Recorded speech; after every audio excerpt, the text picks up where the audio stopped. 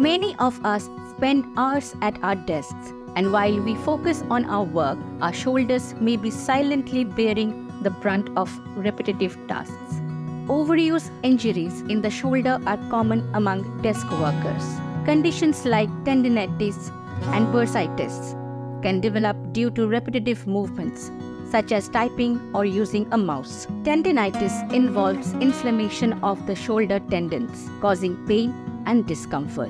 Bursitis, the inflammation of fluid-filled sacs, can also result from prolonged repetitive actions. To prevent these injuries, consider adjusting your desk setup. Ensure proper ergonomics, take breaks, and incorporate shoulder stretches and exercises into your routine. Prioritize your shoulder health. Simple changes can make a big difference in preventing overuse injuries and promoting overall well-being. Take care of your shoulders. They are essential for a pain-free workday.